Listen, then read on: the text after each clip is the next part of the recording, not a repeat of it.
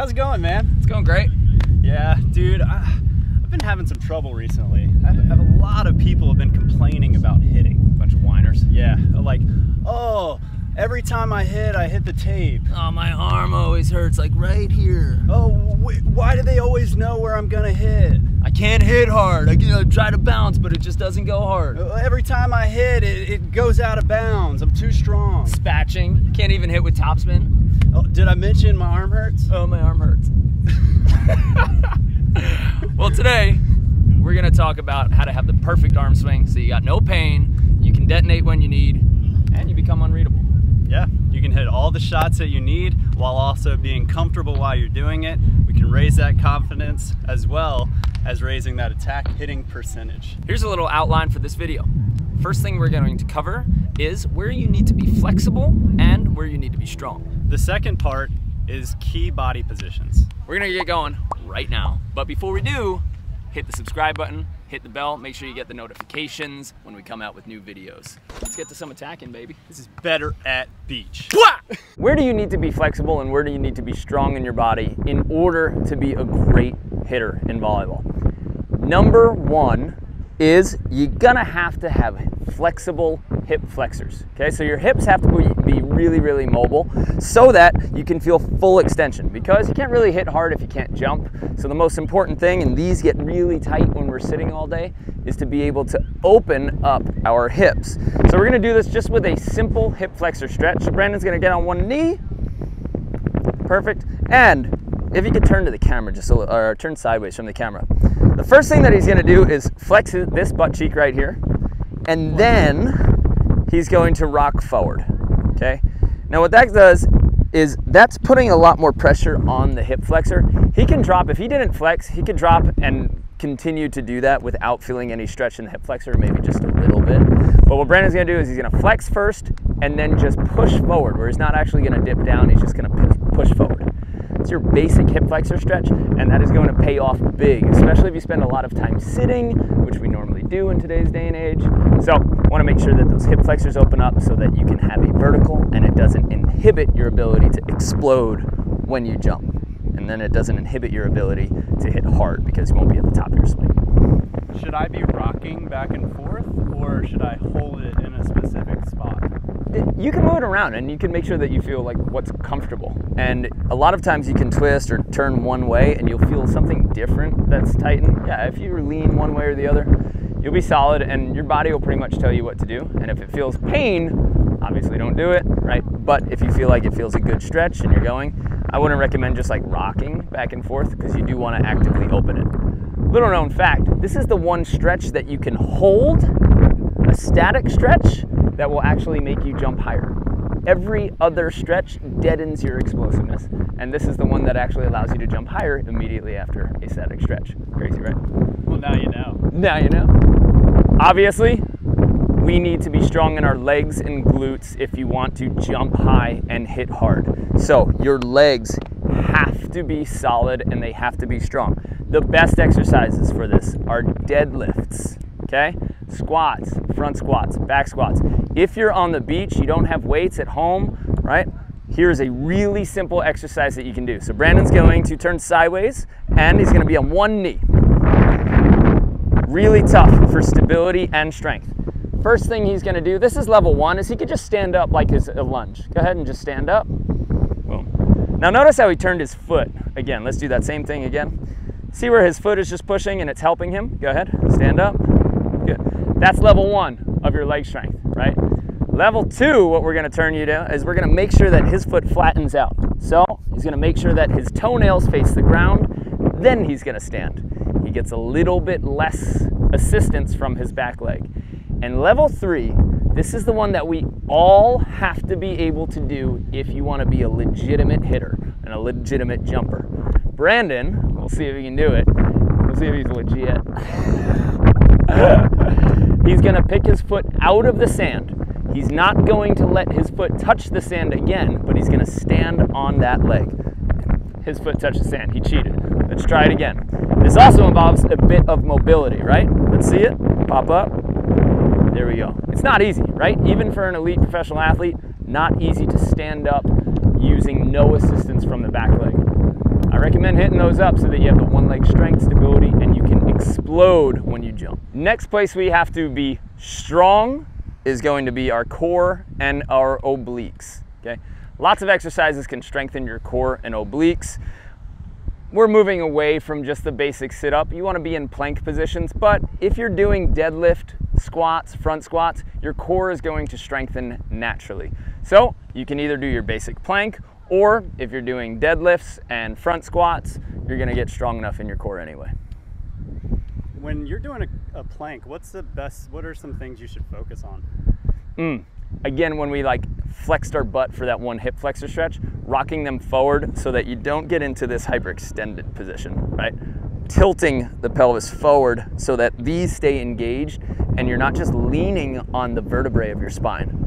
Because if you just let this slide through, then your spine just kind of crunches back just like that, and you're not actually holding your spine straight. Okay, so you want to be able to hold that spine straight, and rotating those hips forward is going to help you do that. Where we have to be flexible when we're hitting is through our torso. So there's a big difference, right? And if I'm going to turn sideways, I'm going to show you how to rotate your torso. And Brandon, you do it at the same time. You show them that way, I'll show them this way. You show them that way, yeah. So we're both going to put our right hand on our back hip, and we're going to push that forward. Then, staying nice and tall, we're going to rotate our shoulder back, right? This flexibility allows us to rotate, and once this stretches, we can come back and fire through a throw or a spike in beach volleyball. So this is really important to be mobile through here, where his hips stay stable, and then he opens that torso. And he's got a lot of mobility here. He's open because he's a volleyball player, right? Some people don't have this opening and they get stuck, and then everything turns at the same time. Well, once you're in the air, you don't have anything to turn from with your hips, so you won't be able to stretch. So you have to take off with your hips slightly towards the net or neutral, and then you can open up your torso. Most people think that your hips need to be this way so that you can then throw them in the air. That's not how the jump works. You're actually going to jump by putting pressure from the back leg, and then this is going to reach back. So one good exercise you can do to open that is get in a quarter squat. You face the camera, I'll face you. Quarter squat. Open and push off the back leg, so extend onto your back toes, and then open your right chest back. So quarter squat, push the right hip forward and extend it, and rotate that chest back. That's nice. Okay. We can also do a stretch for this. One really easy stretch that you can do is facing a wall, keeping your toes forward, and just using the wall to rotate yourself back and open up. Right? You can press off the wall, but use your eyes to follow back behind you, and you can see how much our chests open here compared to our hips. Next place we need to be flexible, but not necessarily strong, just fast, is going to be our chest. Yeah, we see that a lot, right? We see guys who come out to the beach and they got these pecs, but they can't bounce a ball for nothing. So we want to be loose here, not tight, because we have to be able to open that window. So having the flexibility through our chest is massively important. So everybody at home, if you're watching this video, I want you to put your arm to your side. Brandon, I'm going to have you face the camera. Sorry, face me. There we go. Now, without turning, he's going to open his elbow wider than 180. Go ahead. Boom. Right? This flexibility is important. If you can't get to that, your window is going to be significantly smaller. There's going to be less balls that you can hit hard. So being able to open that up is nice. All right? Part of being flexible here, easy way to stretch that is just put your hand on a wall and then rotate down the side. Okay? Hand on the wall, rotate away from it. Super basic, easy stretch, but I promise you it'll pay dividends. So do it every day, do it before every practice.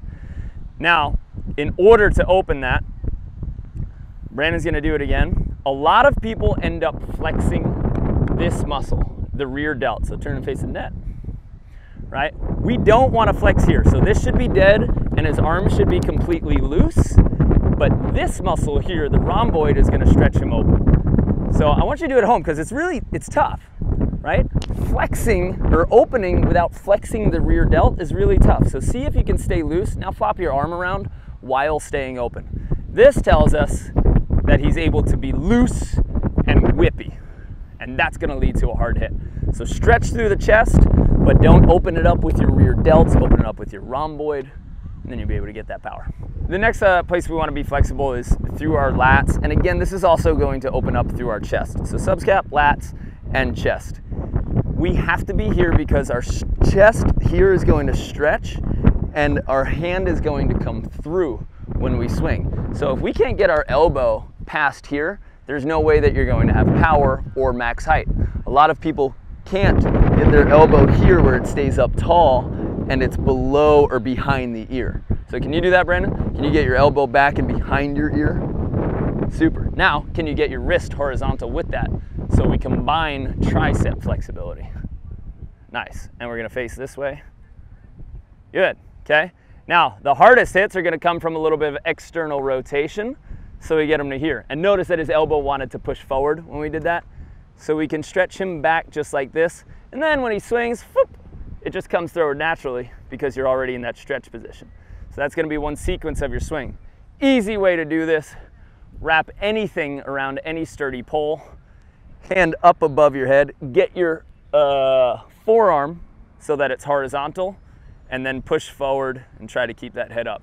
You do want to make sure that your elbow stays close to your body. That's going to give you a little bit of an extra stretch. Feeling my tricep a lot. That's nice. It'll also stretch out your tricep, right? They're connected. Beautiful. Okay. And the last band stretch that we're going to do, we can always do it just standing, or you can do it with a band if we lowered that. But just grabbing the back of your neck right here and then pushing the elbow back. So it's a really similar stretch, but because our hand is down, we stretch the tricep. And that is every bit of strength and flexibility you need to be able to hit hard. Let's move on. Okay, so key body positions. First, we gotta go over the ones that are gonna help you jump high, right? Most people, when they try to jump high, they know that you need your arms to lift them, but when they do that, what do? They tip over forward, right? So their whole body comes forward. When you jump, it should look like you're squatting, right? Like you can have 300 pounds on your back. So when you do jump, you should be here with your butt back, and then your hands go back without tilting you forward, okay? So this is your first position, just quarter squat, hands back, chest up, show it. Boom. Nice, okay? And you should feel a little bit of tension in your glutes to make sure that you're using those instead of leaning over with your quads. Now, show me a squat like you got squat on your back. Go ahead, right there. Now just throw your hands back. That's your jump position, okay? That's your strongest jump position, and that's where you wanna be. So that's the first one, okay? Second one, important body position, is the up and rotate. So this is where we went over in the mobility phase, but your right hip comes forward and your right chest goes back, or your hitting hip comes forward, your hitting chest goes back. So that's our second position. Go ahead. That's gonna open up our thoracic, and we're gonna be there. Next hitting position, okay, is this elbow and chest sequence open. So we're right here, and my chest is open. Ready? When you do this, I want you to take this part of your elbow and your hand and wave to somebody behind you, as far behind you as you can get. And the next position. So once we're there, waving to somebody behind you, then our elbow comes up and our hand stays back. Notice how Brandon's out to the side. We want to get it up and our hand is back. That's it. So now my tricep is pointing forward and the top of my forearm is facing up, and then it comes through. We're not gonna freeze in that position, but it's a position that we need to hit on our way to our hit, okay? So we open up, wave hello to somebody behind you, elbow comes through high, then hand follows, all right? And of course, the last position is right here. If you can rub your bicep on your cheek, that is about where you should contact the ball for a spike, right? Boom, that's where that ball is gonna hit. Yeah, give yourself a little whiff. Nice. You're so talkative this video. Well, I don't have a microphone on me. Well, we don't have the budget.